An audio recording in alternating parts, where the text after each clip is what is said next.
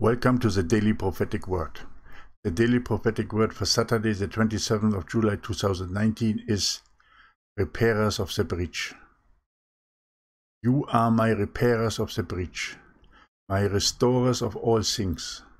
I will send you the spirit of Elijah and Moses, who were with me at the Mount of Transfiguration. In their spirit will you walk the new narrow path outside of the world, and you will oppose the spirit of Jezebel and Babylon. Repairers of the breach. The world has lost my teachings, and the churches have gone astray, and are leading my sheep into dark valleys.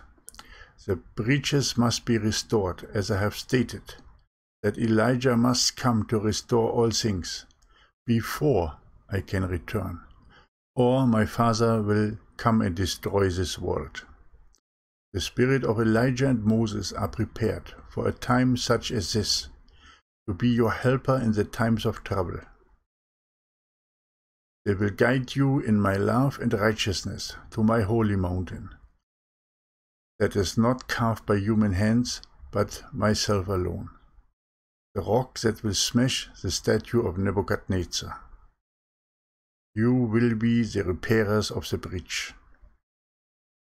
This was the Daily Prophetic Word for Saturday, the 27th of July 2019. My name is Michael. I'm the founder of Triple Grace and the Righteous Path Movement Foundation. And now we will continue with our Book of Love that you can buy at Amazon, the standard literature of Triple Grace, and with one of our 95 theses, the restoration and reformation of the Church. And the thesis today is number 14. Show forth your love given to you by God to all people, and be an example of the light in the darkness. And the philosophical pointer for today,